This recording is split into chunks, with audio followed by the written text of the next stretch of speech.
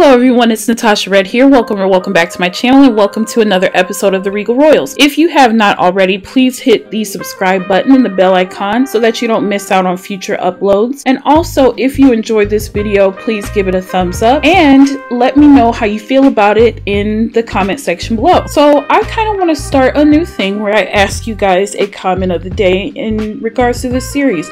Sometimes it can be outside of this series, but my first one, I want to ask you guys, what is your favorite character in the series and why? And it does not have to be a main character. I can't honestly say that I have a favorite because I love all of them, even the characters that like you guys probably could care less about, like the side characters and whatnot. I just love all of them and their little backstories. But anywho, let's go ahead and get started. So we are obviously in San Myshuno, and reason why is because I want to showcase to you guys Siren while I talk to you guys about a few things before we get into the meat and potatoes of the episode. So Siren is in San Myshuno. We have not seen her in a while, so I'm not going to give you a verbal update on her, but I'll just let you see how she's doing. So let's go on ahead and peek in. So I have Siren on full autonomy, so we're going to just enjoy whatever Siren has to show us. So I'm going to let her do her thing. She has a cat named Luna, and here she is, super cute, and she dresses in red and black just like her mama. As you can see though, this apartment, Siren has come a little ways. She's been, you know, on her grind since she's been on her own, but you can see this apartment definitely still needs some TLC. So first I want to apologize to you guys for having such a long absence.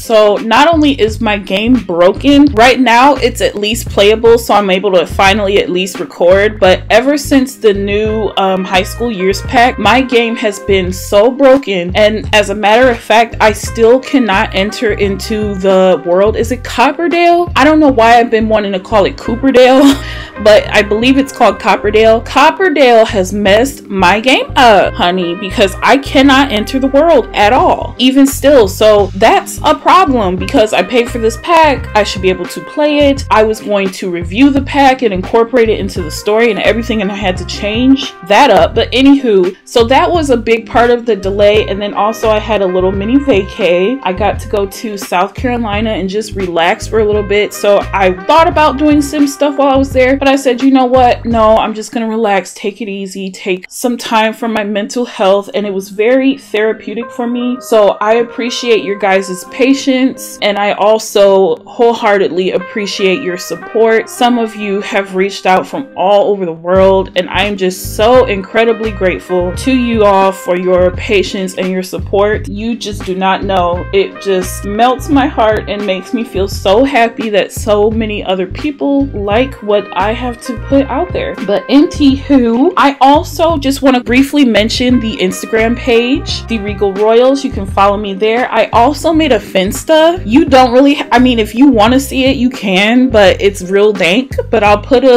link in the description. So we're about to see in this episode some more of the aftermath from the events that took place during the ball. I know we've been on this ball, seems like damn near all year, and I do apologize. I promise we're almost done with it, but I do want to make sure, you know, that I go in a good, nice depth and details. I have been posting some storyline posts on my Instagram, which you might find very helpful. So make sure you're tuned into that because some more posts are still coming from the event. Okay guys, so just to give you the world's quickest, briefest rundown of some of the events that were covered across IG with the little mini series photos from the ball. We have images from the King's and Queen's court of their arrival to the ball. We have a story post involving Grand Duchess Harley finally meeting the royal family, and someone showcasing that they were not too thrilled to meet her, which we will discuss more in this episode. We also had a two-part story post of Queen Leona and King Jarett having a serious argument which involved Princess Diana, which, by the way, if you do check those posts out, there is serious trigger warnings for both, and I will also put that in this episode because we're going to discuss that more as well. And then finally we have the explosive news of Princess Jewel and Tony's inappropriate activities during the ball, which we covered more so in the last episode. So stay tuned for a few more story posts that will be coming on IG from the aftermath of the ball. So for today's episode, we will be visiting the Royal Windenburg family and seeing more of Grand Duchess Harley. We'll also be visiting the Royal Willow Creek family, and finally we will also be going to visit the royal family of Oasis Springs. So I hope you guys are excited, so let's go on ahead and get into it.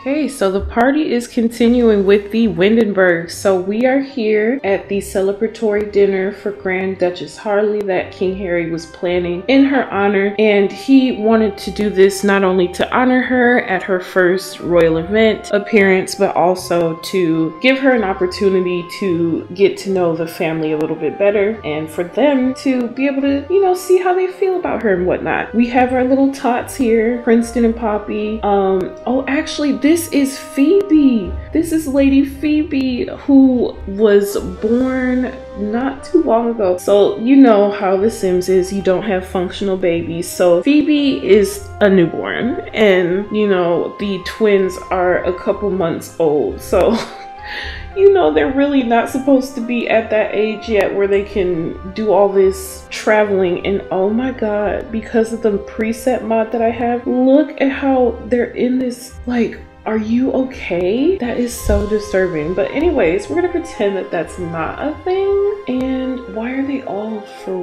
road? Like, okay, that had me concerned for a second. Okay, so never mind them eating in the high chairs like they're supposed to. They're gonna sit on the floor. Interesting. But anywho, we have some fancy punch and full dinner for them. I don't know why they won't sit down and eat. That is so dumb. Like, you have a nice ass table here. Oh, well, Harley's sitting.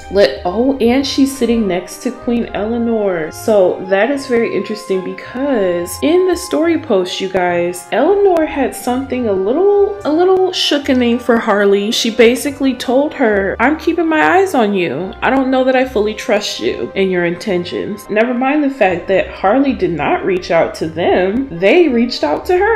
So she really doesn't have any ulterior motives in joining the royal family, but that's how Eleanor is feeling, which is very interesting. So while they're all in the same place, Harry actually wanted to talk to Hamish, and he's like, hey bruv, how you doing bruv? So he's trying to start off the conversation warm, but he has to confront him about his behavior at the ball because Hamish actually brought an unauthorized guest. So Harry is like, hey man, I've told you about bringing unauthorized guests to events, especially that event. That was not cool. And Hamish is like, please, did you see how barbaric the other kingdoms acted? Nobody paid any attention to me. Like, chill out. Basically, Harry is like, I don't know why they're arguing through each other like this, but Harry was like, look bro, you need to grow up and stop acting so childish and whorish because it's a poor reflection on the family. I think they stopped because they saw Amelia coming over to tell them to knock it off. Oh no, they're still going at it. Look at them. Hamish was basically like, man, piss off. And I think that Hamish is still kind of adjusting to following his brother's authority as king. It's different with siblings. They don't want to listen to the elder one. But Harry is like, look bro, you didn't do any of this stuff while dad was king, so don't think that you can start pulling stunts with me. Harley is just like, oh my goodness. Oh wow, because she really hasn't gotten to know Hamish yet like she has Harry. So let's have Amelia tell them to like, hey, cut it out, like stop it, knock it off. I think that she probably thought coming over here helped them to stop. Oh, one of them's smiling, one of them's angry.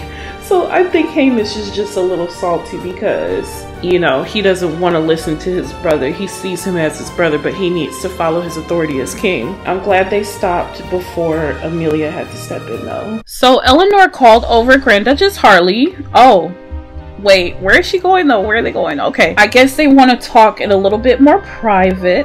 That's interesting that she called them over to the table then, because I was thinking she was going to talk to Harley at the table.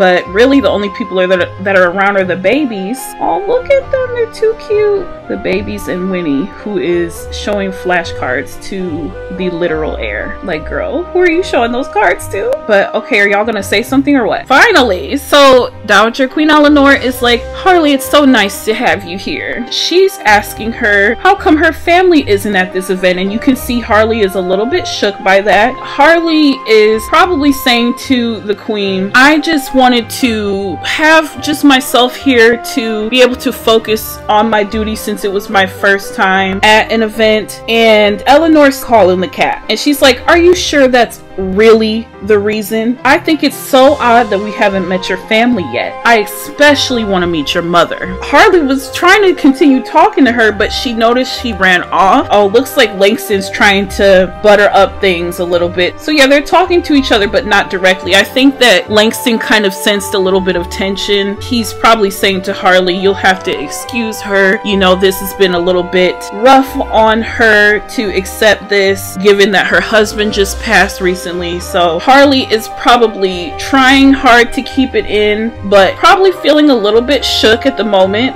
Ooh, so it looks like Eleanor was continuing to say stuff to Harley. Like, she's kind of being a little mean, throwing a little bit of jabs at her. She was like, I couldn't stand to be away from my children and my husband that long. What does that say about you as a wife and mother? And Amelia is probably saying, okay, mom, that's enough. Harley is starting to feel a little bit sad. Let's see. The butler is about to get fired because all this funky ass food, like, y'all, how ghetto. Where is the butler? Get this clean. She's trying to explain, I have been going through a few difficulties, but this has been quite overwhelming and just a lot of pressure on me. I've been trying really hard to make sure I do my duties correctly. And Eleanor is like, yeah, I'm sure. You see she's trying to put on a happy face, but she's actually quite sad. Like, oh, filthy surroundings. But I think that she's also sad because it's intimidating to step into a new realm of life like this, and then for the person to be a little bit mean. I think that Eleanor's anger is a bit misplaced because she's mad at Harley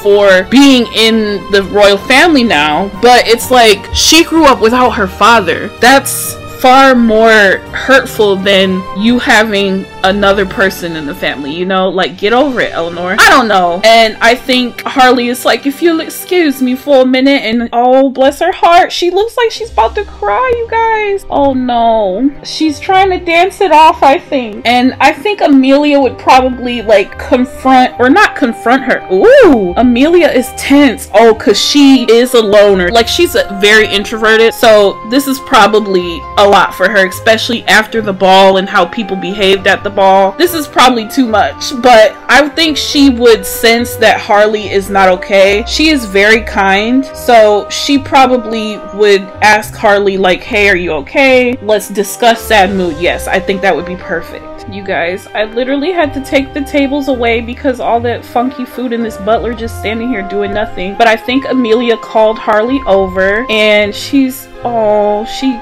gave her a nice greeting. I'm trying to keep up with them. Amelia asked her like, hey, it looked like you were a little upset. Are you okay? And Harley is like, I'm trying to be. I'm having such a lovely time. So it's not anything you guys are doing, but it's just, this is a little bit overwhelming for me. Amelia is like, I understand. I think that Amelia is trying to relate to her like, hey, when I first entered the royal family, it was a little bit overwhelming for me too. And you see Eleanor is in earshot. Don't think she's not listening to this conversation, but Harley looks like she wants to say something and is kind of contemplating it, but she is very sad, and I know she's, oh, okay, I think she's saying it, you guys. She's like, I just gotta be honest. I don't want to start off in this family with falsehoods, so I just need to admit the reason why my family isn't here isn't just because I'm nervous. It's because of this situation that happened at the club.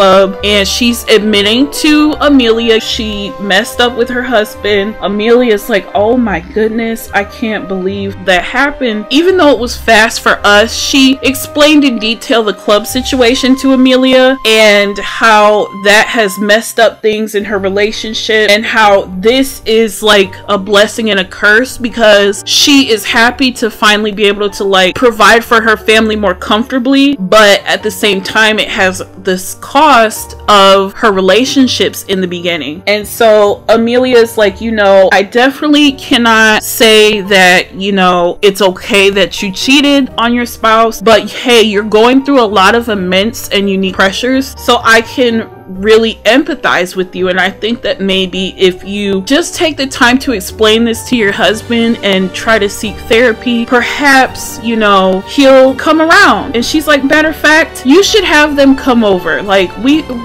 I think that if they see all the progress that you've made, your kids and your husband and your mom will probably be so proud. And so I think that Amelia is really trying to make Harley feel as comfortable as possible. And as you can see, Harley seems to feel maybe a little bit better. Oh wait, maybe not. Where did she go? She's kind of just looking around a little lost. I think that pep talk helped a little bit, but you know, she still can't help but feel sad because she's probably also thinking like, wow, I'm literally a princess now. She's probably feeling like I can't even fully enjoy it with my husband and kids and my mom. So she's got a lot of atoning to do, and we're gonna see her attempt to do that a little bit very shortly. But Eleanor would probably have heard this for sure. Let's see how close Eleanor was. Oh yeah, she definitely could hear if she and Amelia were like footsteps ahead of her. So let's have Amelia kind of confront her a little bit, because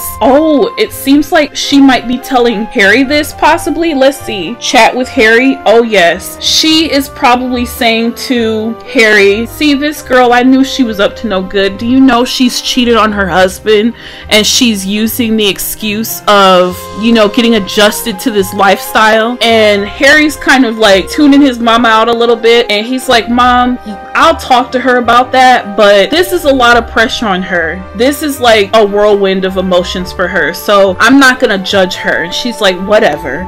But I think that she would approach Harley and tell her that she needs to bring her family next time. So I think she would maybe insult one more time, like maybe say it in a shady way, like make sure you bring your husband and kids because we need to meet them. So probably not as mean as this interaction insinuated, but Harley is feeling a little bit like defeated tonight. And I feel so bad for her because this is her first event, and of course it didn't go over smooth. It had to be a little bit rocky, and that's something she'll probably never forget. Move, Harry, shoot. So I feel so bad for her. This dinner was meant to honor her, and she is leaving with a sad face, which is so sad, but that's how the cookie's crumbling for now. So we will see Harley's family at the next royal event that she attends as well. But that means there's gonna have to be a lot of atonement that takes place in between time. So Harley probably snippily says, just ever so snippily, oh, rest assured, Your Highness, my family will be there, period.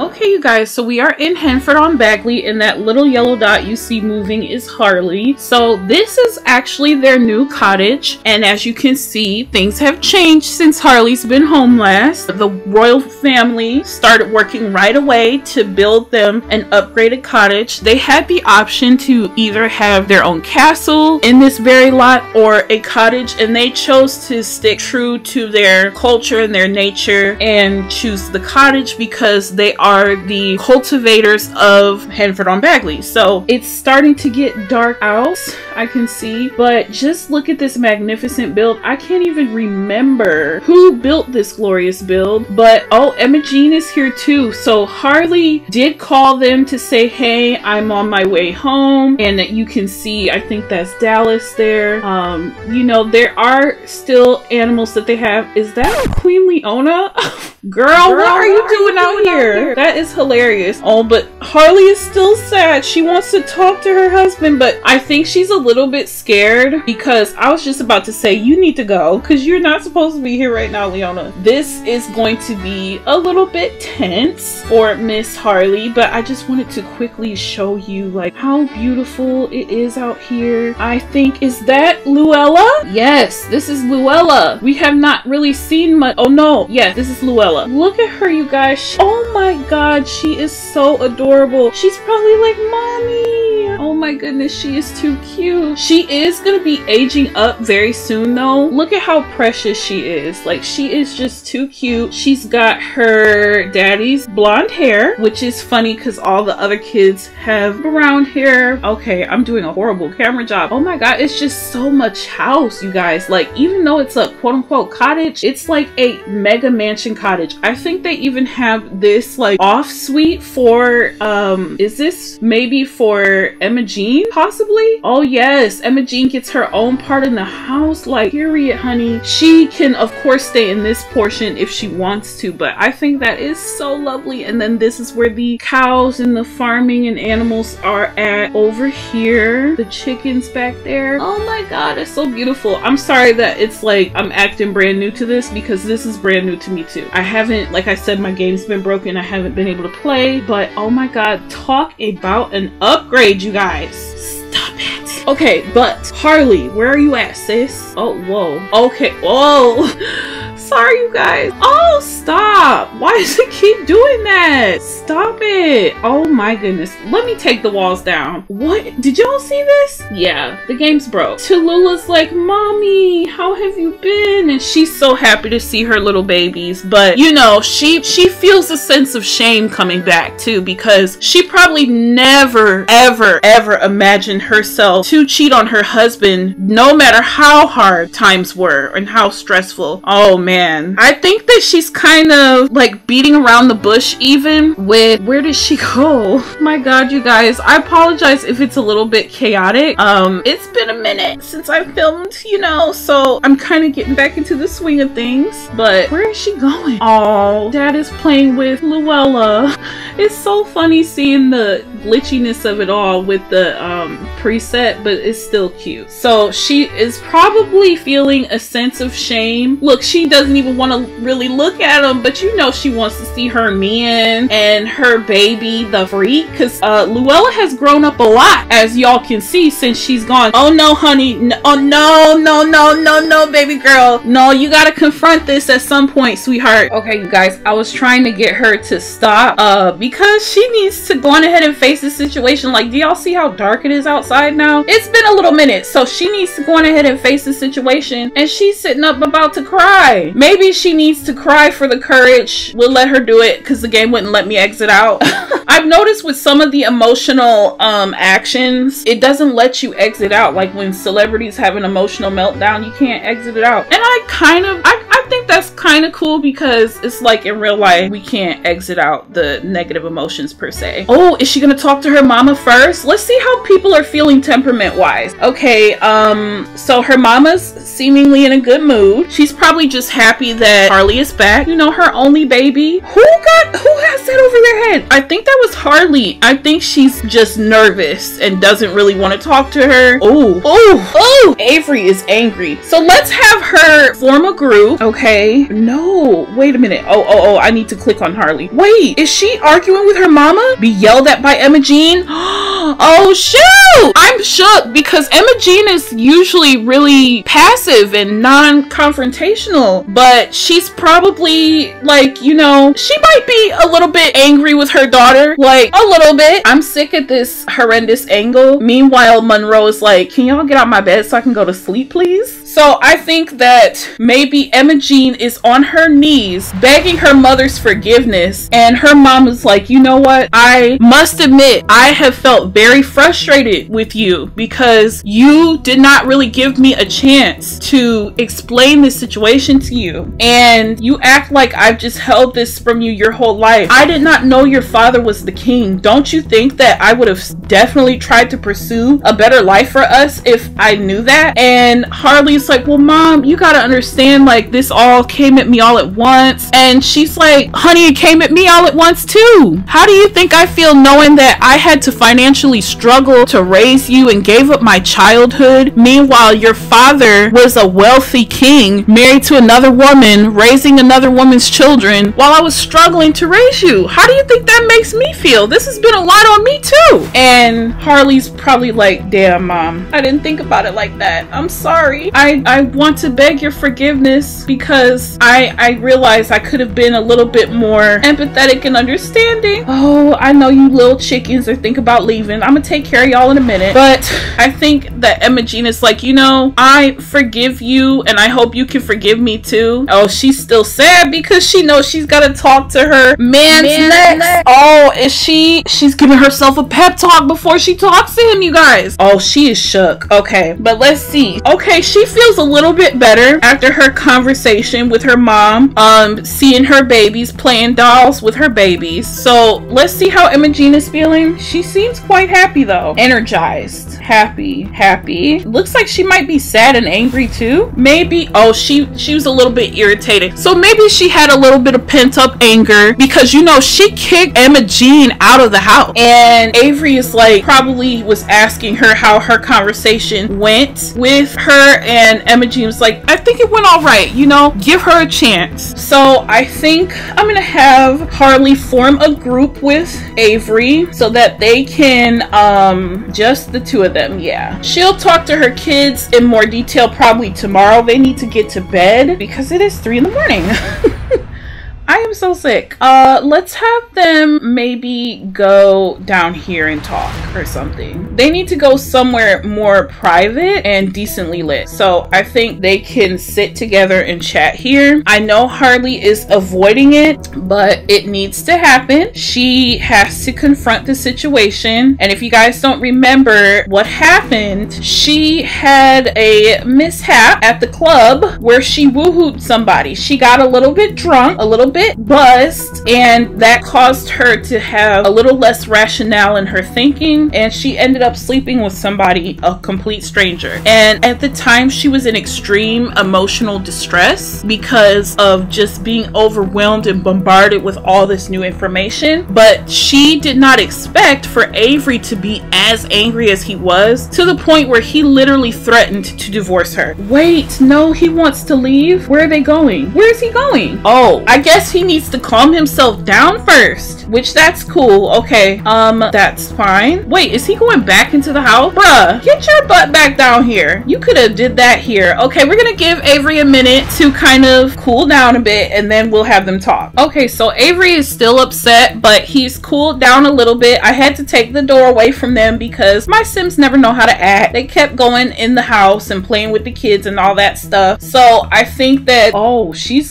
just going right into it. Okay, I didn't even give her an interaction yet. Chat with Avery. Okay, she must be speaking from the heart, y'all, because I didn't even give them interactions yet. But she's like, hey honey, ooh wait a minute, I'm just now noticing their relationship bar before was full, you guys. Oh no. And she's still in the negative with her mom. Okay, so she's got a lot of work to do. Her kids' relationships are fine because they don't really understand or know yet what has gone on, and they definitely don't know yet what Harley has done. But let's have her apologize to him, because I think she needs to do that again. She did do it once, but she definitely needs to apologize again. And she's like, honey, if you want to, I can explain in full details to you what all went down, because I love you so much and I would never want to risk our family and our love and our children's safety and security. But please know, you know my heart.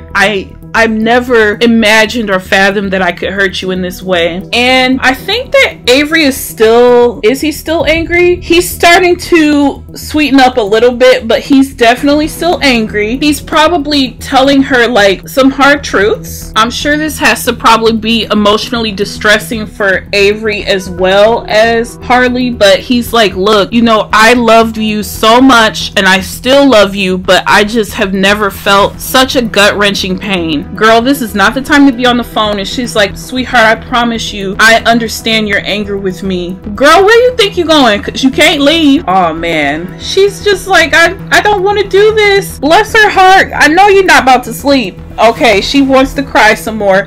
She is probably saying through the covers, like, I know I've caused so much pain to this family and I am so sorry. I have to take accountability for my actions, but please know this has been such a distressing experience for me. You would think that it's been all glitz and glamour, you know, us finally having a taste of prestige and wealth and riches and all that jazz, but it's been hard. And Avery is almost like he's going through a range of like happy to be around his wife again, but angry because she betrayed his trust, and he's trying to empathize and understand her, which is why I think we see such a up and down with the like positive reactions then negative. You know, it's just a very complex situation. So he's telling her, you know, I love you, I want to try to make this work. What is this? Anyways, he wants to make it work, but he's like, honestly, right now I've lost my trust in you, and that's an important component in a marriage. You have to be able to trust your partner. So he's like, you know, maybe if we go to therapy, but he told her, just know I meant what I said when I told you. If something like this were to ever happen again, I can't go through this again. We will get a divorce. So he's very adamant with Harley, like, don't think just because you're Grand Duchess now that you're gonna start treating me like I'm not your husband, okay? So he's not playing with her, and he needs her to understand that. But I think he is nonetheless happy to have her back around. You know, Avery held it down while she was gone. I'm sure he's gonna be telling her about that for the next couple of days. You know, he's like, I took care of the babies by myself. I did all the farming by myself because you kicked your mom out, you know, all that jazz. So I think he's gonna be having some more conversations with Harley, but she has a lot of work cut out for her. So she's gonna have to do a lot better, a lot. And I think that some family counseling would be great for them. I'm gonna leave them in here for a little bit. They have some serious conversing to do, so we're gonna give them their alone time so that they can do that. Okay, so we are at the Royal Art Summit Center of Windenburg, and this is where the ball actually took place. If you have not seen the ball, I don't know who would be watching this that hasn't seen the ball, but you need to watch it. I should have said that in the intro, but I'll put a link in the eye to part 1 and part 2. You definitely need to see that to have context for this. But we have some royals here in the house. Let me go to them. We have the Newcrests, the Komarebis, the Windenburgs, oh, and just Queen Leona from Willow Creek. They are dressed more casually because this is a very secret meeting that they are having. They do not want, you know, a lot of people knowing that they're all here. But we have Margaret Genovese here. We have King Fletcher, Lauren, Queen Lauren. We have Brayden. We have the Emperor and Empress here and the Crown Prince. We have Jewel and Tony. We have Queen Leona. We have this stranger here who is actually here with the Windenburgs. And of course we have the Windenburgs here. And then we have Antoine Genovese. Okay, so the reason why they are here in this secretive place is because the Newcrests, the Komarebis, and Queen Leona have some explaining to do. They have some apologies that they have to beg the forgiveness of the Windenburgs for, okay? So that's why they are here. Now you're probably thinking, what did Leona do? And that's a fair question, but remember, Leona hosted their alliances on behalf of Newcrest, Komarebi, Willow Creek, and Oasis Springs. They acted a fool, you know? So because of that, she is embarrassed, and you know, this could potentially ruin their potential partnership and alliance. Like, this is meant to help build and strengthen alliances, and the fact that they went and showed their asses the way they did could make the Windenburgs and their pals say, you know what, we don't want nothing to do with y'all. So because Queen Leona has built a rapport with King Harry, we would even consider them to be friends at this point. We had to have Leona here as well to kind of do a little damage control, if you will. So like, let's see. Oh, she's better friends with Fletcher than that. But for King Harry, let me go down a little bit. What is going on with Izumi? Anywho, she has a friendship with him. You know, they're still getting to know each other, and of course she wants to build on that relationship, and so she's gotta do a little damage control first. So let's have Leona go over and maybe chat with Adeline, friendly introduction, and get to know her. Oh, some of the Windenburgs, if you see them looking sad, I guess somebody that they knew passed away. I really don't know who though.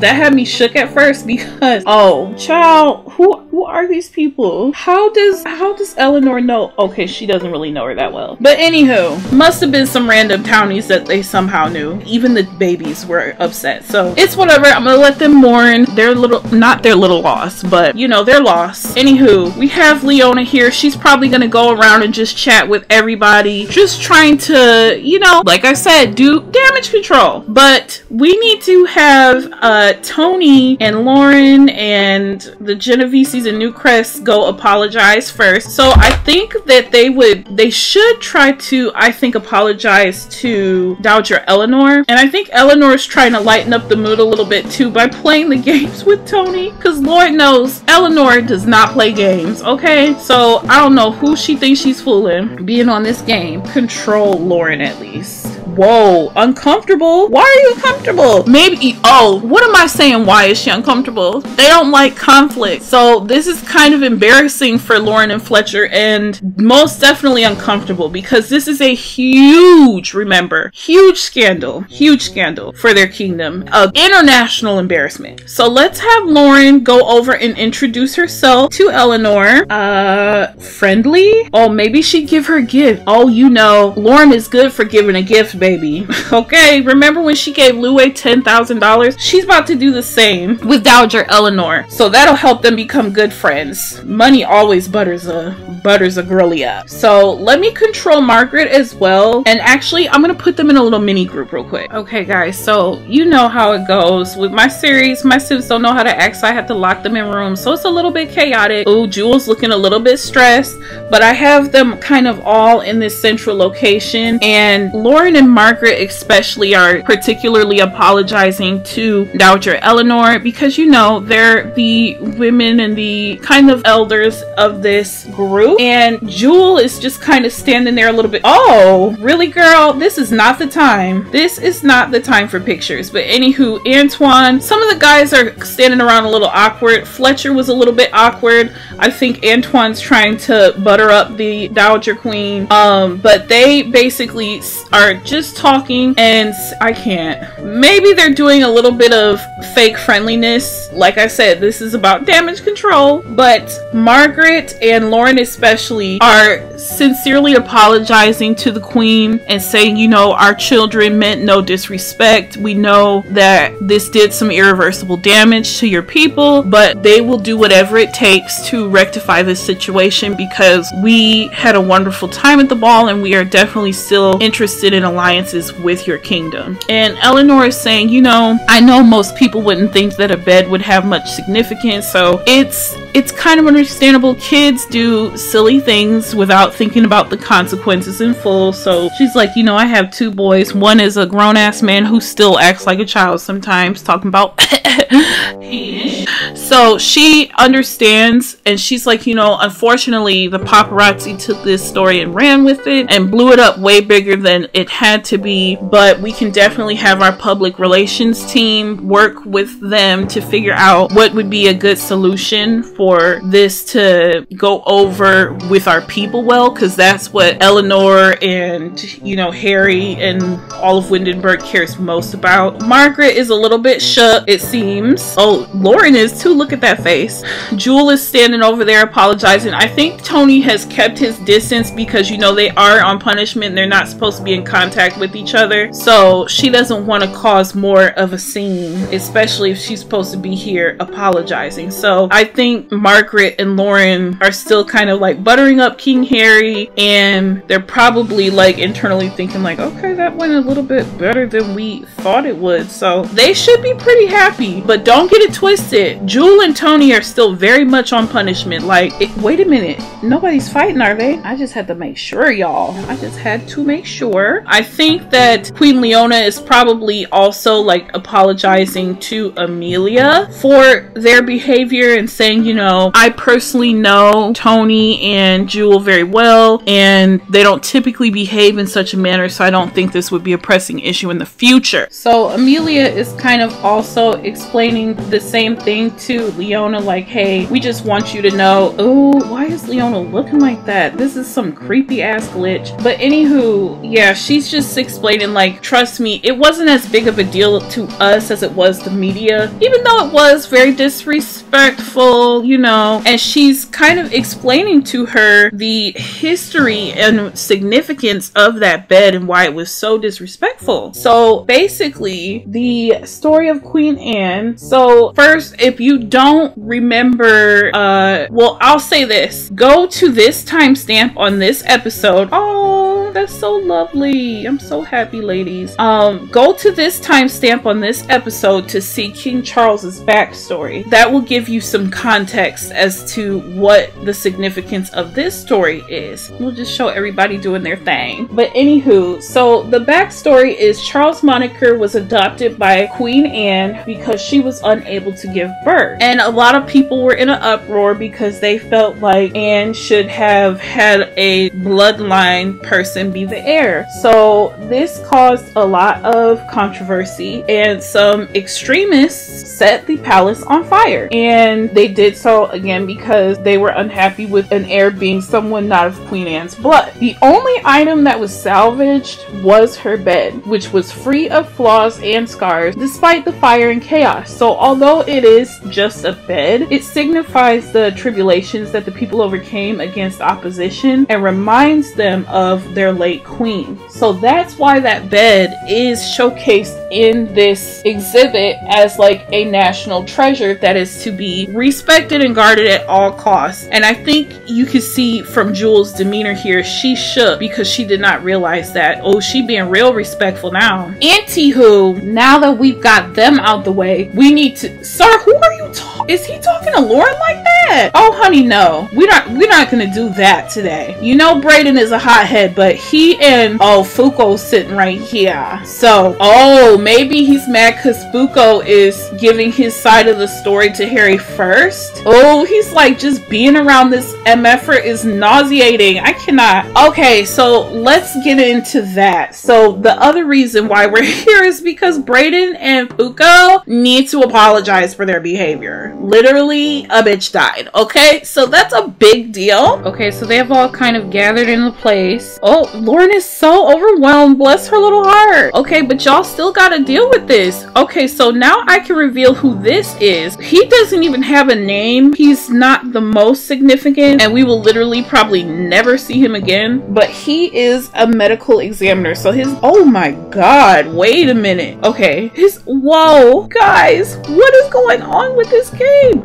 Okay, his name is just medical examiner. So, anywho, he's here because if y'all don't remember, in the last episode, somebody died, and they died during Fuko and Brayden's fight. So, let me control Brayden. Instead of talking to your sister, you need to get your ass over there. Okay, so they're about to gather. They're kind of already somewhat together. Oh my god, what is going on? It is literally chaotic energy going on right now. Everybody's tense, sad, or angry. Look at Harry. That's not even like him. Why are you tense? Looming anxiety from fear of being cheated on. Please, Amelia would never. Like, what's going on? Maybe he feels a little intimidated, like there's some fine ass men in here. Maybe... Okay, I'm just so... Like, this is not the time for this, you guys. Oh my god, okay. This is so much, you guys. Oh lord, I can't... Why are you getting angry at your wife? She's not doing anything. I could see if she was flirting with somebody, but she's... Why? Wait a minute. She's not even flirting with anyone. Like, stop, bro. I guess apologize? I don't know. Child, this is a mess. Okay, so I got everybody down here in this more confined space so that they can't be as chaotic, because it was just like everybody was going through an emotional wreck. Also, for some reason I can't get rid of this, so wait, maybe if I go into tab mode. Oh, but then I can't control. Anywho, you guys are gonna have to work with me, okay? Like I said, the game's clearly broke. Okay, but as I was trying to say before, this is the medical examiner, and he is here to reveal the results of the lady's death, Agatha Crumplebottom. That is who passed away at the ball, and she passed away at the same time that Fuko and Brayden were fighting. So that is actually pretty serious, because that could be potential murder charges that they're looking at, and that would be wild AF. 2 crown princes who came to join alliances end up leaving with murder charges. Like, that's wild. So let's have Fuko do a could you do a respectful introduction? I guess attempted introduction. Oh, and right now Harry is very tense. Let's just say Queen Leona is upstairs with Queen Amelia and Eleanor, and she's kind of doing her damage control and apologizing up there, but it was just too much to try to bring everybody in this space, you know what I'm saying? So let's see, we can't. Okay, so Harry is not feeling Fuko. Maybe perhaps him trying to run to him and tell his side of the story first maybe kind of turned him off a little bit. Let's see if he's a little bit more receptive to Brayden. We don't know how he's gonna be, so let's do respectful introduction. That would be kind of iconic if he did that, because that's really what Fuko should have done. Funny how that wasn't even an option for Fuko. That is kind of hilarious. Are you gonna do the respectful introduction or what, Brayden? Like, what's going on? This is just too much. Respectful. Come on. Respectful. Animation error. Oh, he did it. Okay, great. That would probably make Fuko like low-key seethe, and Akira and Lena were probably like, yes, icon. Because their son get on their nerves. They love their son, but he gets on their nerves because he causes them a lot of headaches because of his problematic behavior. And instead of focusing on apologizing like he should, Fuko is like, I demand you to give me the results of this minuscule autopsy report. And the medical examiner is saying to him, sir, your highness, I would be glad to, but I have to do so at King Harry's orders. We're finalizing the report. It will be available momentarily. So let's have Lauren and Fletcher and Lena. Let's at least have like Lena do a respectful introduction. Let's have her discuss his stress mood maybe. I don't know. They're trying to not gossip. Girl, this is not the time for gossip. Seems like she at least has enough of a relationship to where, oh, they don't really know each other like that. Interesting. Okay, well, anywho, let's just say the Komarebis and the New Crest are confronting King Harry, not confronting per se, but approaching King Harry at the same time, begging his forgiveness for their inappropriate actions, at least Brayden's and Fuko's, because the parents didn't do anything wrong. Meanwhile, Fuko could care less to apologize. He's just demanding the autopsy results, and the medical examiner is telling him in the most polite way possible that he cannot do that until King Harry says it's okay. And maybe Harry is starting to get frustrated because this event is a little bit exhausting. They were probably thinking this is just going to be a quick little conversation, and he's like, oh, okay, he's starting to mellow out a little bit, so that's good. Lauren always on her phone like an inappropriate ass monarch. Like, girl, this is not the time for that. But anywho, I feel like King Harry would say, you know, guys, I know that you guys are still young, and I get it, you know, because Harry is a little bit older than Fuko and Brayden. They're in their early 20s. Harry's in his late 20s. So there's a little bit of time for maturity there. And he's saying to them, you know, I get it. You guys don't seem to like each other, but I must admit it rubbed me the wrong way, considering that this event's theme was unity. You would think you could at least like pretend to be unified at a new event. And I think that maybe Harry is starting to check out a little bit, like mentally or whatever, because now even he's getting on his phone, like probably thinking like, oh god, when is this gonna be over? But the reason why he's also tense is because he's like, you know, somebody died that was a really important part of Henford on Bagley, which is a new addition to our kingdom. So that's very problematic. And if this autopsy determines that you guys caused her death, well, you're gonna get hit with murder charges. And Brayden is like, oh my god, what? Did you see that smoke coming out of his ears like that? Oh my god, let me go click on Brayden real quick. Brayden, Brayden, where you at? Brayden. I know I'm controlling him. I have never, ever seen somebody blow smoke out their ears like that. Oh, he's ill? He's tense and ill. I cannot. Okay, that's not good. Poor Brayden. He's probably pissed because he's seeing that Fuko is not really taking any ownership of his actions and his behavior. He is just kind of making himself look worse by trying to demand these results. And yeah, that's not a good look for Fuko. And so it's making Lena and Akira kind of look bad because, you know, their son is how old? He's supposed to represent the monarchy lineage, and y'all come across as so sweet and kind and nice, and your badass, disrespectful son doesn't even have respect for kings, you know, just being rude and trying to demand results. So that is not a cute look, and that is definitely something that Harry notices. So he's probably like, okay, well, you know, you're forgiven by me because I get it. It was a dumb little fight, but it did rub me the wrong way. So it would be great if you guys would make a public apology. And also Empress Lena is telling King Harry, by the way, they are going to be going on a camping trip soon for bonding experiences because this behavior will not continue in the future.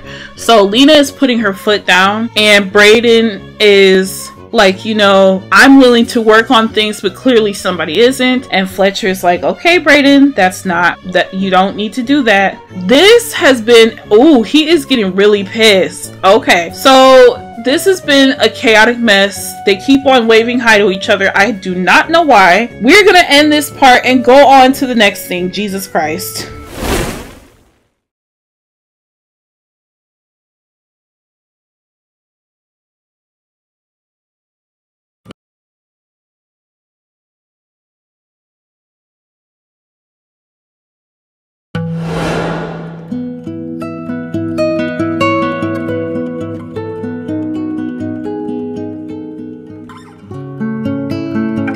At the Espanza Castle, and I forgot to mention this. I don't know how I forgot to mention this, but we are finally in the summer season, you guys. What I typically do in the series is I try to keep up with our actual seasons in real life so that when Christmas time rolls around, it like makes sense and whatnot. But y'all, I've been so behind.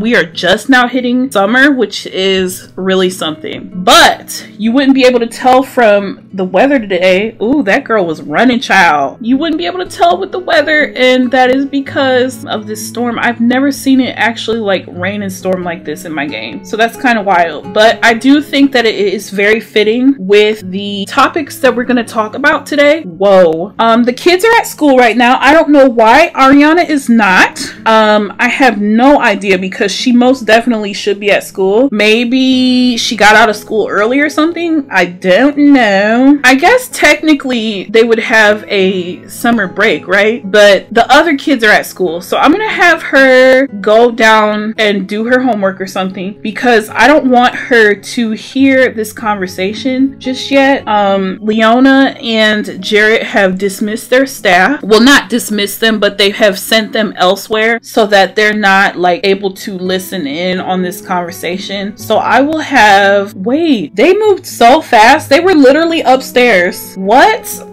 Oh, they're both emotionally out of it. Okay, wait, okay. I was gonna have Ariana sit here. I'll have her sit here and let's see, can she do her homework? Inventory, do homework. Well, okay, guys, this episode is wild AF. I'm so sorry. I promise. I think it's just because I've been out of it a little bit. It's been several months since I've even played The Sims, unfortunately. So I think it's just I'm needing to get back into the swing of things. So yeah, I think that's what it is. But rest assured, some fun and exciting things are coming, so just bear with me. Hurry up, Ariana. Now you wait until after I tell you to teleport here to walk your ass down.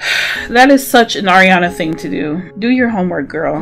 Do your fucking homework. Anywho, now that she's down here doing her homework, by the time Jarett and Leona get back to their freaking room, the kids will be home, which is so annoying because that's literally what I was trying to avoid. But anywho, we're just gonna go with the flow on this shit, okay? okay? Excuse my language, but it already has trigger warnings, so if I have to swear a little bit more, I will, okay? I have been filming for like 5 hours at this point, so if I gotta swear, I'm gonna swear, period, okay? Okay, guys, so Leona and Jarett are in their room, and the kids are kind of away, and this is a really serious and hard conversation and revelation, so they're both crying it out at the moment. I think that Leona would probably apologize to Jarett because she has not been able to be there for him and comfort him after this news, because, you know, they had these events to go to and she's just now getting back. Jarett came back right after the ball, but Leona had to stay for a couple days to apologize.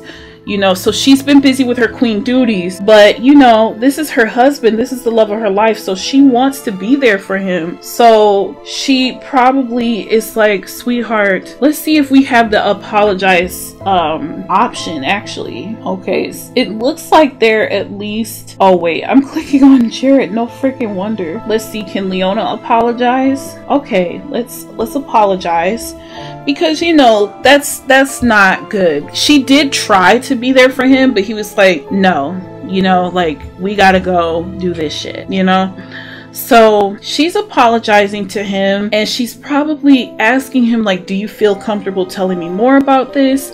And one thing that I want to be clear, basically, if you did not watch or did not see the story post, basically what happened was right before the event, they got into an argument because Queen Leona was putting pressure on Princess Diana, because Princess Diana is a loner, and they got into an argument about it because they have a beautiful marriage, but their one sore spot is their disciplining styles, and they got into a heated argument about their differences in that moment when it was like, okay, we gotta go, we don't have time for this, we're gonna be late for the event. And Jarett revealed to Leona that he was abused as a child, and that is why his parenting style is so laxed in comparison to Leona's. And that was, of course, devastating, not only for Jarett to have to reveal, but for Leona to learn about her husband. They've been married for years. You know, that is like, she had no clue.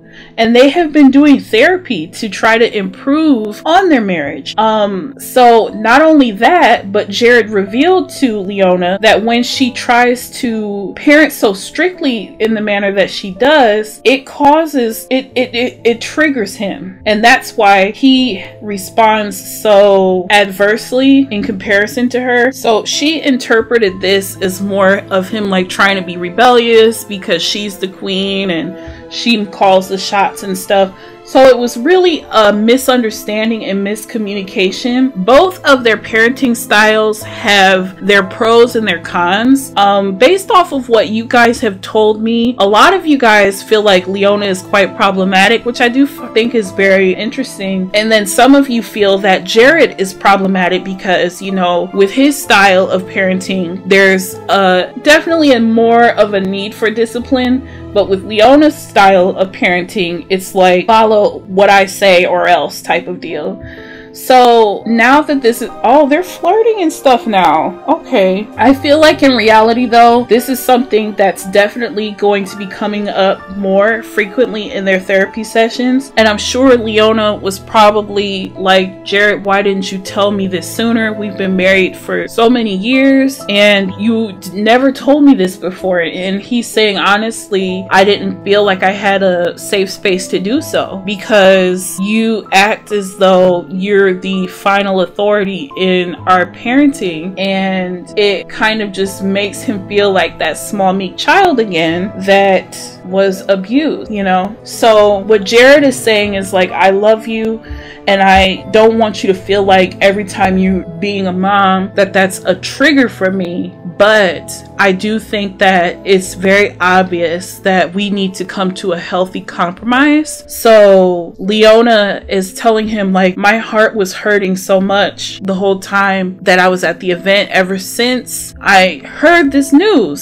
So she's been really thinking, and she decided she's going to go ahead and end Ariana's punishment, because she has been on punishment for a very long time, and some of you felt like it was time for her punishment to end anyways. So she's going to end the punishment. She has apologized to Diana already, but I think that Leona is going to be more willing to be a little bit less uptight about the rules. But I do think she also feels like, you know, I agree with you that there has to be a healthy compromise, but that does have to entail us being able to discipline our children. But she is going to seek out getting some solo therapy for her husband, as well as continuing to dialogue and navigate through this situation as a married couple and as parents. So I just wanted to make sure that I mentioned that on here, because I know not everybody follows the Instagram, but that is a major story update.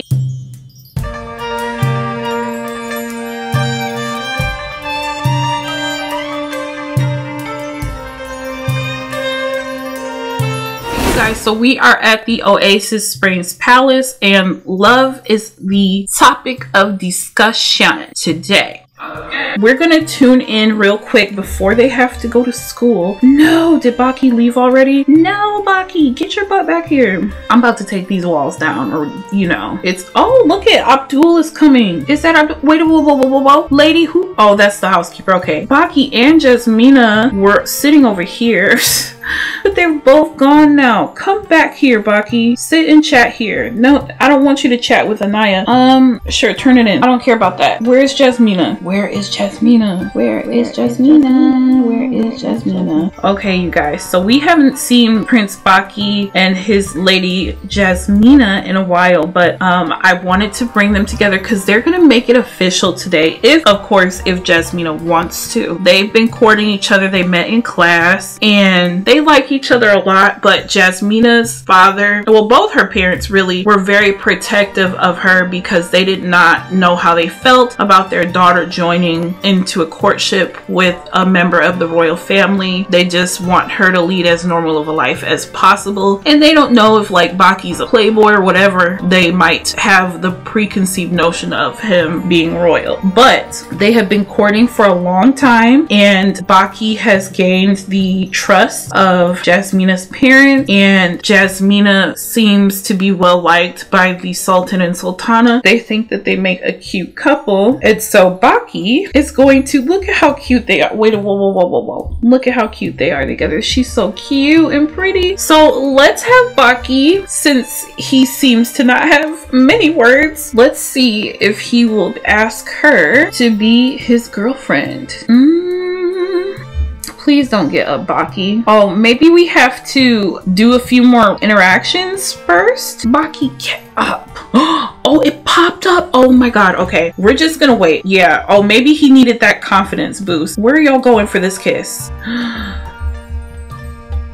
Oh, so cute. These doggone teleporter nights ruined it, but that's so cute. Okay, I'm so happy. He learned that she's unflirty. How is unflirty a legitimate sim trait? What? I don't know. She seems mighty flirty with him, but even though it says that, that ain't canon because she's gonna be dealing with Mr. Baki. Okay, let's compliment her appearance and say you look so beautiful, blah, blah, blah. I'm really feeling your girl. And can he ask her to be his girlfriend? Oh no, we wouldn't do that.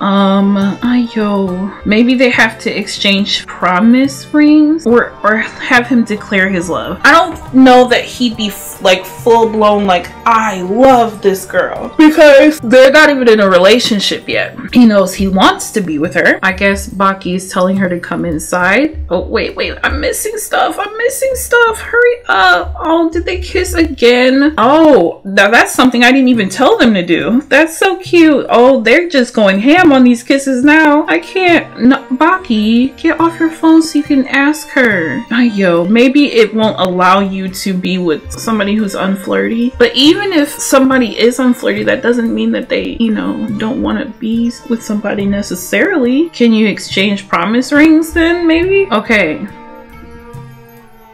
Okay, so they exchanged promise rings. I don't think I got the best shot of that, so I do apologize. So I think that because she somehow has this trait of being unflirty, it's not allowing him to pursue a relationship with her. But I'm just so disappointed because, oh my god, no! Just promised himself to Jasmina. Oh my goodness, how cute is that? Well, maybe, okay, so maybe it's just not time yet. I don't know. I feel like all that little kissing they just did and whatnot, that would have been a beautiful moment. But, you know, maybe she's feeling unflirty in the moment because she was a little bit nervous, wasn't expecting that. So we'll have to respect that. So maybe next episode she might be ready to be in a relationship.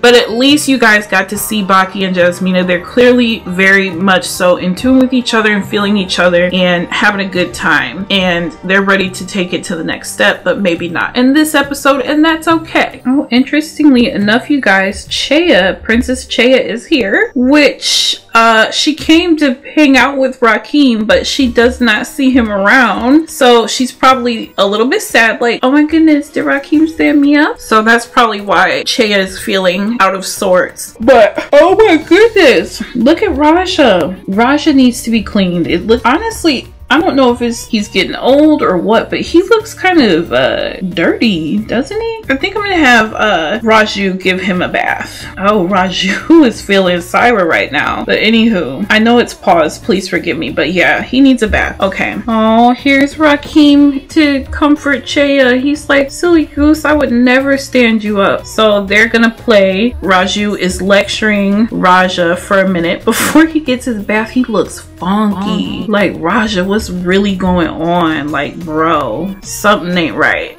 But look at these two, they're so cute. I can't. Don't forget, you guys, these two have expressed. Oh, Raja's learned not to attack. Good boy, because that was very problematic behavior Raja was having. Good boy. But anywho, okay, so maybe Raju is saying to one of the butlers to clean Raja, but while Chaya and Rakim were monkeying around, it seems as though Ajmal got a phone call and Aaliyah says she's on her way. She just wants to hang out and kick it for a minute, and she was wondering if Anaya was available too, but I believe Anaya is on a date with her mans. Yeah, Anaya's not interested. Oh yeah, Aaliyah will be right over. Okay, Aaliyah, come on, girl. Okay, you guys, so Aaliyah is here, and what I found very interesting is that she's flirty right now. Which, why is she flirty? Coming over here to talk to Ajmal, I don't know, but maybe she, oh, it says her dream in life is to find the perfect match. It's time to choose the soulmate aspiration and get working towards her goals. You know, both her besties, Ajmal and Anaya, are involved. Oh, Chaya's leaving. Okay, she must have had her nice little fun. What? Hold on. Hold the freak on. Who is this? Wait. No. Who is this? I don't know who this is. Is she just a random person? Hold on. Okay, wait, you guys. Hold on. Who is this? Okay, so Aaliyah is here to chit chat and talk with Ajmal. Where is Ajmal at? Aji, where are you? Okay, so we finally have Ajmal and Aaliyah together, and y'all, I wish you had seen it, but she was looking real smitten, which I think is very interesting. But let's have Ajmal. Oh, shoot, I gotta go out of tab mode. Let's have sorry guys, let's have Ajmal say hello. You can't just say hi to your friend, like ask about a day. Sure, okay, get a move on it, honey. So Ajmal has been actually wanting to talk to Aaliyah for a hot little second. He's wanting to confront Aaliyah a little bit, but he knows she's feisty and she's not having it, so he's not really fully looking at her in the eyes. But she's not even letting him fully talk. You see, they're both talking, but Ajmal is basically saying, you know, that wasn't cool what you did at the ball. I know you were trying to help us out, but you have to respect that Clara and I have to do things on our own time.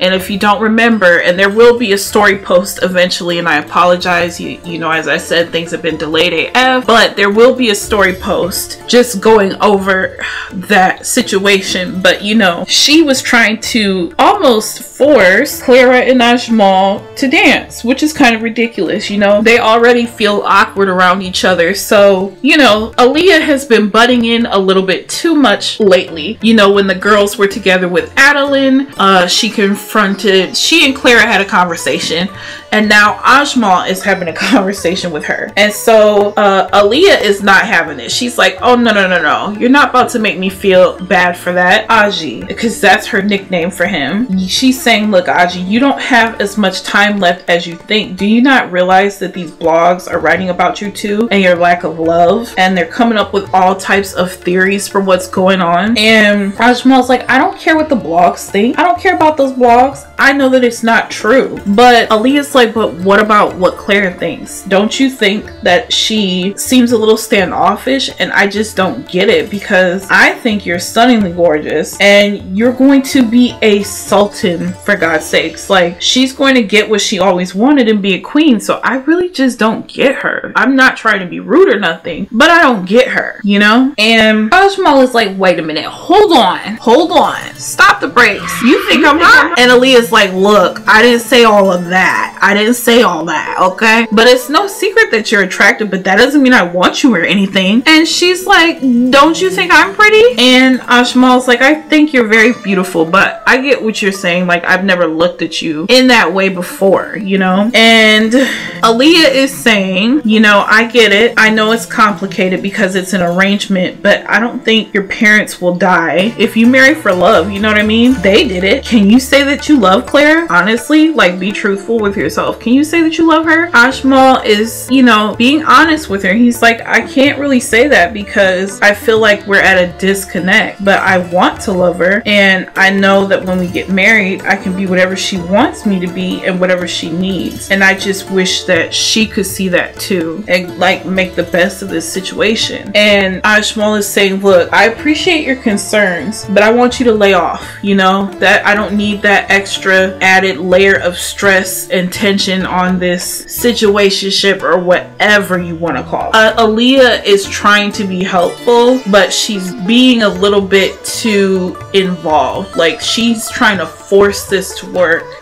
and that's not how life works. You gotta let people do things in their own way, in their own time. And I know it's extremely irritating to everybody because it's been so long and no real update yet into their status, but it is what it is, you know? Nobody can make it happen. Ajmal's like, but since you're so interested in love all of a sudden, who have you been looking for partner-wise? Like, have you been dating anybody or anything? Like, let's send this over to you.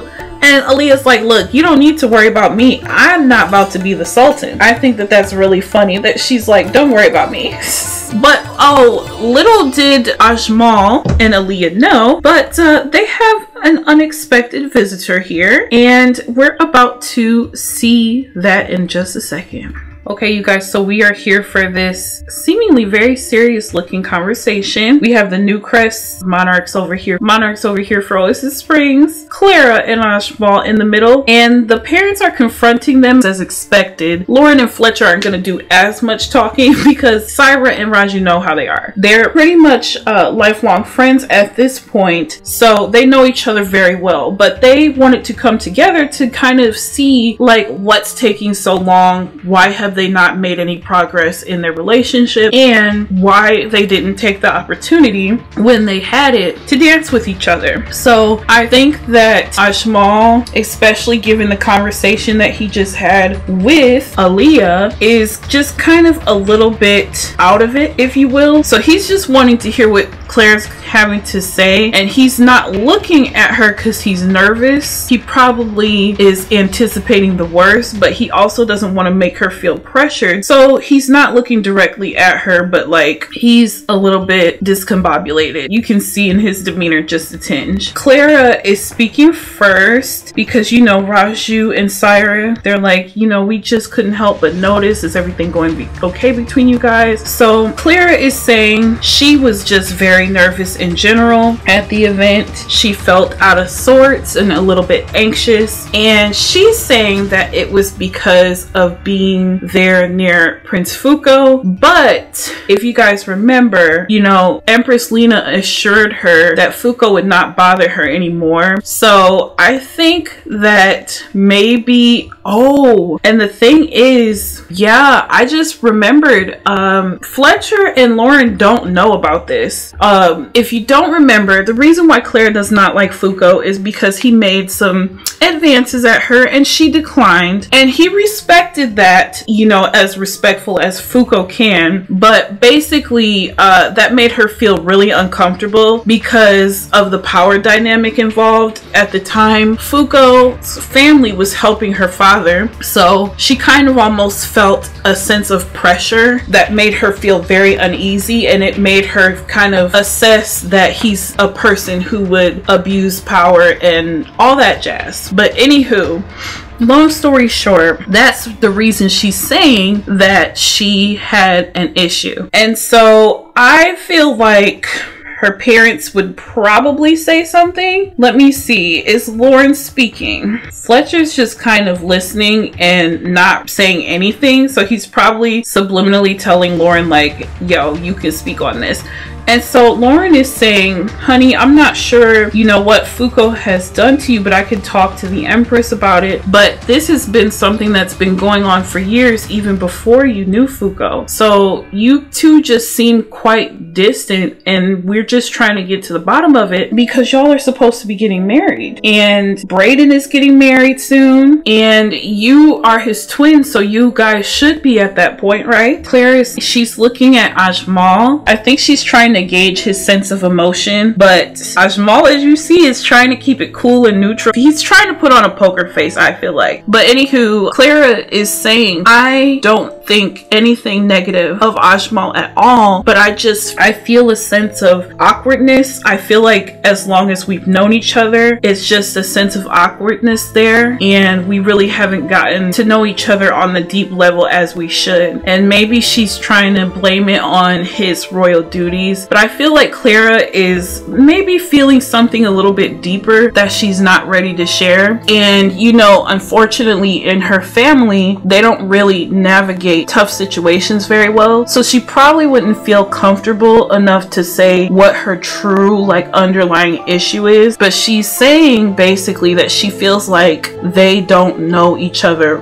that well, and she therefore hasn't really felt comfortable progressing forward. So Raju is saying, I can definitely understand that somewhat, but I will say, you know, it has been several years. So remember, this agreement for their arrangement of marriage was made literally years ago at this point. They had just turned into teenagers, and now they have been young adults for a while. So it has been several years, because Brayden and Adeline's arrangement was made around the same time, and Brayden and Adeline are about to get married. So they don't even have the title of boyfriend and girlfriend yet, let alone anything past that. It is known by the world that they are courting and they're arranged to be married, but really when you see like the paparazzi pictures and the discussions are always on Brayden and Adeline, never Clara and Ajmal, because they really don't give off that vibe of a genuinely happy couple. And so Raju is saying, I respect what you're saying, princess, but I feel like there might be something a little bit more to this, because you do know each other. You've known each other for years. Our families are great friends. So you've had the opportunity to get to know each other. And I know my son's been busy with his royal duties, but nonetheless, you guys haven't even had the title of girlfriend and boyfriend yet. And so Raja is saying, or not Raja, y'all, I'm sorry. Siren is saying she's probably asking Ajmal how he feels about that statement and suggesting maybe they should try couples therapy. So yeah, they heard what Clara has to say and they want to hear what Ajmal is thinking about things. Look at them. They kind of look like they want to sink through through the floor. They do not look like a couple that's in love or getting ready to get married or any of that. And I think Ajmal said, give me just a second to think before I speak. Okay, so Ajmal is finally getting a chance to talk, and he is basically saying, you know, I must admit to you all, I think that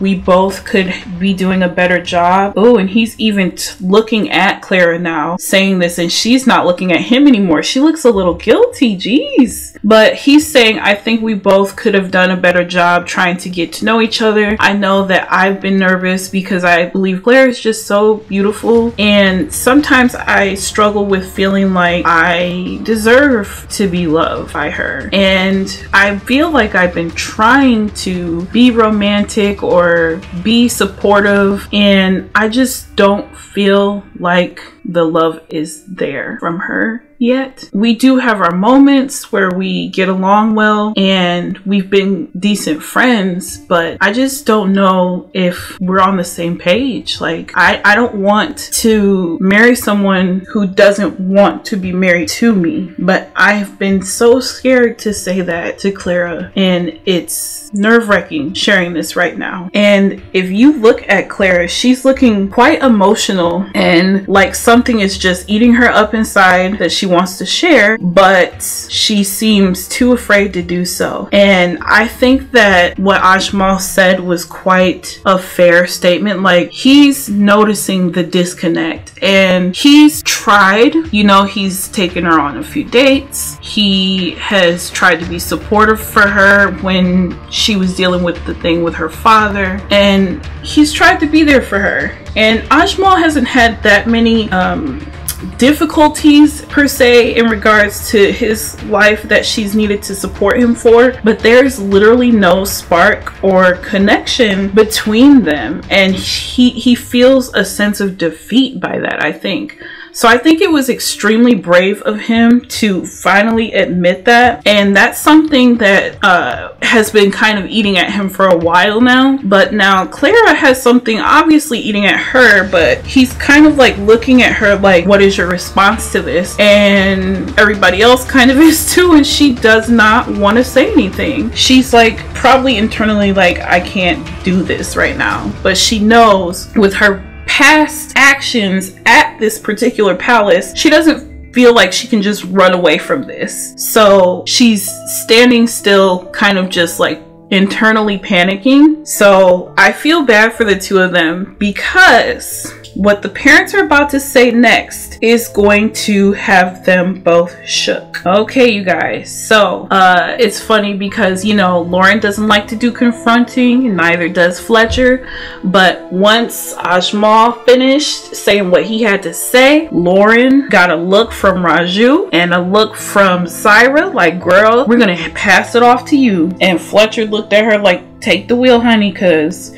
I can't do it. So just know Lauren is extremely uncomfortable and uneasy saying this, especially seeing both of their kids' reaction. I think that none of the parents were fully expecting this level of depth from this situation to take place, but what they are about to tell their kids, Lauren is about to say, this event was based off of appearances and trying to join alliances. We made such an embarrassment of ourselves in New Crest Kingdom, with Jewel acting out, Brayden getting into that fight with Fuko, Marquis Duncan getting into a fight. It made us look very bad, and we need to be able to strengthen our alliances, and this is a very rare opportunity where it is going to be a multi-kingdom partnership. You want to have friends, not foes. So us and your parents, you know, me, your dad, Ajmal, your mom and dad, we decided to go on ahead and seal the arrangement for your marriage, and you all are going to officially be engaged, because we need to do something to make our kingdoms look more united, because that was a very bad look for our portion of the alliance. Because remember, right now there's two separate alliances. The alliance we're familiar with at this part in the story is Newcrest, Oasis Springs, Honorary, and Willow Creek, and they're all in an alliance. And then Windenburg has their kingdoms that they're aligned with. And this event was to create this united massive alliance of these multiple kingdoms. And pretty much all of the division that took place happened within their own alliance. And they're not having that. Windenburg is side-eyeing them, and the other countries are hesitant to join alliances with them because they seem to not even be able to be united themselves. So to combat this, they're going to have Clara and Ajmal go ahead and get married. So she's telling them, you're going to go ahead and get dressed, take some engagement photos. You two are officially engaged, and we're going to help you start planning your wedding soon because you all have been arranged to be married and the clock is ticking. You're not getting any younger, and we need to make sure that we have things in order for the next generation. So whether they like it or not, whether they are genuinely in love or not, the two parties have decided they will continue forward with the arrangement that they made for their children. So with that being said, we've got another couple. So now, not only are they together, look at Rakim in the background. I'm sure. Oh, wait a minute. Let's see how is Claire feeling about this. I can't with Rakim in the background. Ajmal is seeming kind of sad because he's saying, I was hoping I would get to earn Clara's love and her consent to marry me. I feel pathetic right now that you guys are making her marry me. Okay, Claire. Oh, wow. Wait a minute. Whoa, whoa, whoa, whoa. Claire looks really upset. Oh, did you guys see that? It's like she was trying to wipe away a tear. And Ajmal is saying, you know, I should be happy right now, but I feel like I don't know how to feel because it seems as though this isn't going to be a happy thing for the both of us. Why should we have to? Oh, see, it looks like Claire's going, Claire is going through a range of emotions. She seems emotionally distraught. I'm sick. Anywho, I think that this is a bit shocking for the two of them because, you know, everything has been so stagnant for so long that they didn't think somebody was going to necessarily force this upon them. So whether they were ready or not, y'all are engaged. So what's going to happen between the two? Oh, everybody's dazed. I'm sick. What's going to happen now? Wait, okay, literally as I was about to finish talking, you see this? Clara is now leaving. So, geez. Okay, she's not even giving, is she already gone? Let me see. Oh, she's in the other room, but she's like, yeah, I gotta go. So she didn't know this, but when she came in, there was a lady, you know, one of the royal staff members, who offered to do a henna tattoo for Clara. And she said, of course, sure. But what she didn't know is that this was for her engagement photos. So we will see her photos and she will be, you know, now preparing along with her brother to get married. And I think that the parents do have the cognizance to see, because you know, I would say that Saira and Raju are far more emotionally intelligent, and I don't mean like they're just bound smarter than Fletcher and Lauren. I'm not calling them dumb, but clearly there's a lack of emotional intelligence on their part because they cannot navigate conflict resolution well. And so, you know, Raju and Saira look kind of upset seeing their son so upset. You know, they had initially agreed to this marriage arrangement so long as both their kids consented, but now this is more of a political or a power thing happening. So that is upsetting for them because they don't want to go back or rescind on their agreement, because if they do, not only could their own alliance fall apart, but their potential partnership would definitely not stand. So Ajmal is looking a little bit upset because he was maybe thinking like, we're getting older, things might get a little bit smoother for us, and she might connect with me naturally, but now he feels kind of like robbed of that because of this situation, and that can't feel good, you know? So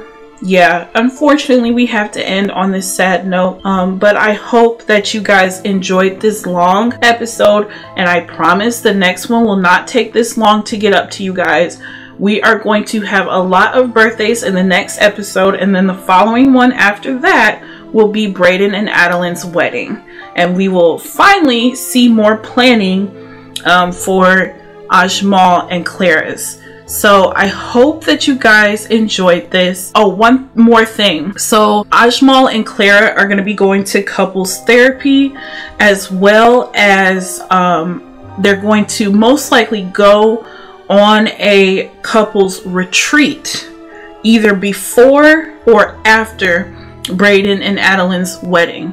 They might even go on a kind of honeymoon-esque trip around the time of Brayden and Adeline's honeymoon. It's a matter of what the parents decide, because they are now the puppeteers of this marriage, which is really something. So that is the end of this episode. If you enjoyed it, please give it a thumbs up. Please give me a comment down below and let me know what you thought of the events that transpired. Thank you guys so much for watching, and I will see you guys next time. Bye!